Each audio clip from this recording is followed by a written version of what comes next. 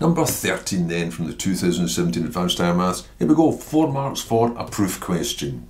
An indirect proof question. It says, using proof by contrapositive, show that this statement is true. Well, the contrapositive is logically equivalent to the original statement. So if you can prove the contrapositive, you've proven the original statement. You form the contrapositive by taking these two parts of the if-then statement, forming the negation of them, and stating it in reverse order. So starting with this side, I would say, contrapositive, if, negation of this, n is even, no it's not, n is not even, n is odd.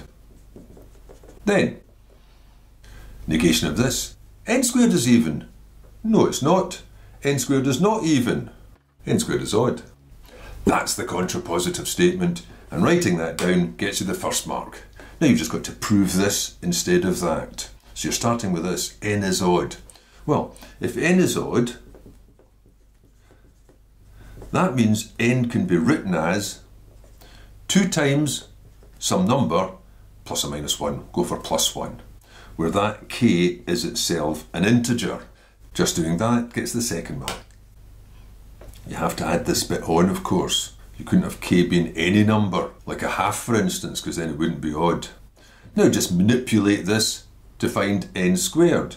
So that means that n squared would be 2k plus 1 squared. So expanding that, 4k squared plus twice the product, 4k, square the last, plus 1. Now you don't need to take out the common factor of 4. In fact, it's better not to. If you want to show you've got an odd number, you really want it to be a multiple of 2 plus 1. So I'll just take out 2. 2 times 2k squared plus 2k plus 1. Which means n squared is odd, as 2k squared plus 2k is still an integer.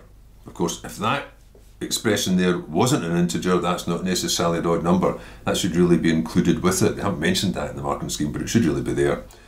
There's the next mark. Now you just state what you've done. You've proven the contrapositive statement, so that means the original statement is true. So you just have to write all that down. The contrapositive statement is true, therefore the original statement is true. There we go, last mark.